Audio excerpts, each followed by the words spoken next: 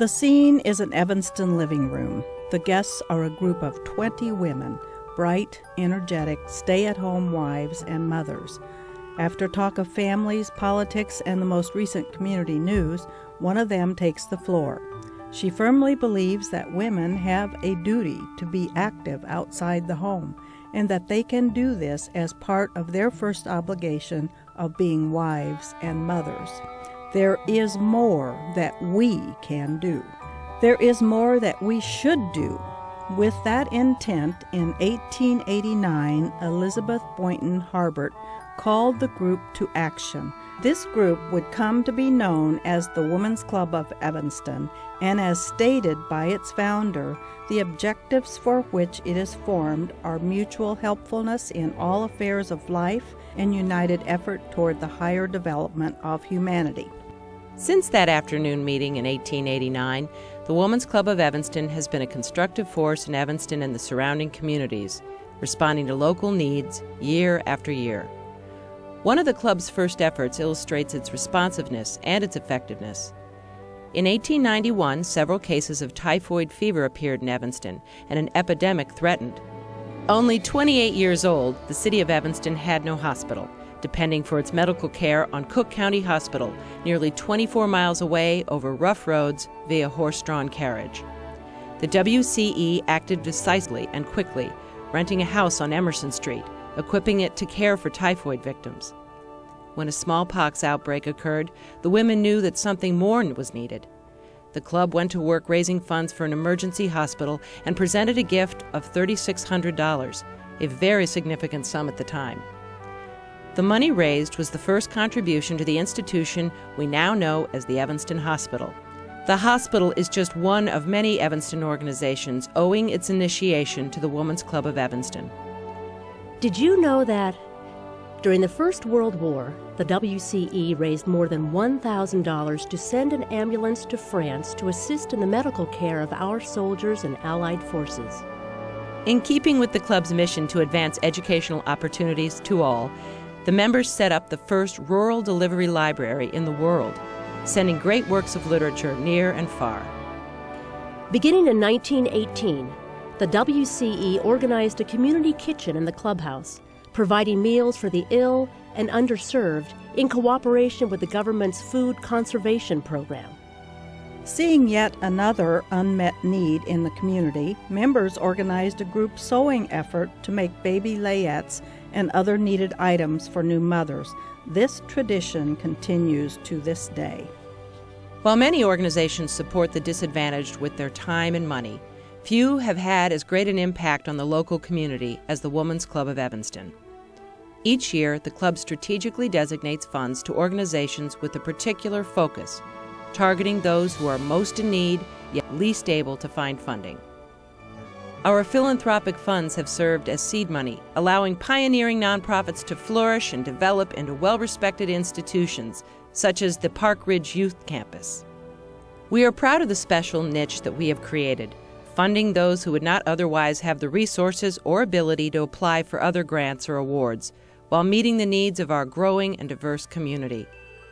For more than 50 years, the annual benefit show has brought together local talent and the community for an evening of eclectic entertainment and lots of laughs, while raising thousands of dollars for local charities. In the mid-90s, members decided to dramatically increase the impact of this event by partnering with particularly worthy local organizations. This collaboration, on stage and off, brings new talent to our stage and energy and attention to these deserving groups. These beneficiaries truly become members of the extended Women's Club family. Active community participation is about more than just money. The Women's Club has donated countless hours to such community stalwarts as Meals on Wheels, the Soup Kitchen, and Deacon's Closet. Beyond that, the club has created numerous outreach projects in response to specialized needs, filling Valentine gift totes for the mothers of the battered women's shelter, baking healthy snacks for the Family Focus after-school program, transforming a room for a needy family at a local shelter, and developing memory albums for children in transitional living arrangements. These good works have not gone unnoticed. The Evanston Review, on the occasion of the club's 50th anniversary, noted, "The community advancement of this city has so often found its origins and its vital impulse in the Women's Club that it is impossible to relate the story of one adequately without relating the story of the other.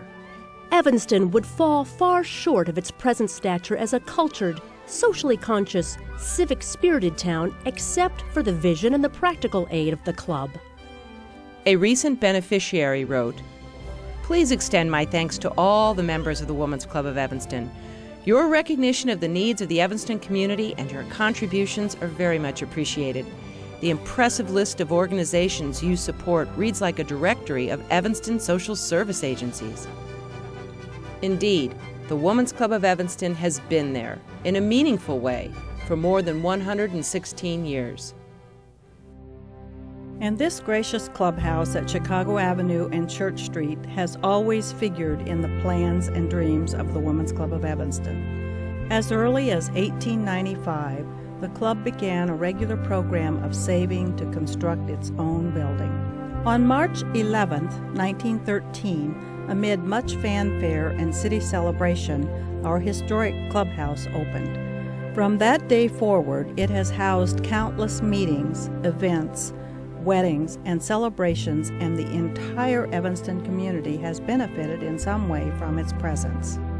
We are constantly reminded of the enduring connection between the building and our mission, for without the clubhouse there would be no club. Women join the club for the exceptional community outreach and philanthropic opportunities it offers.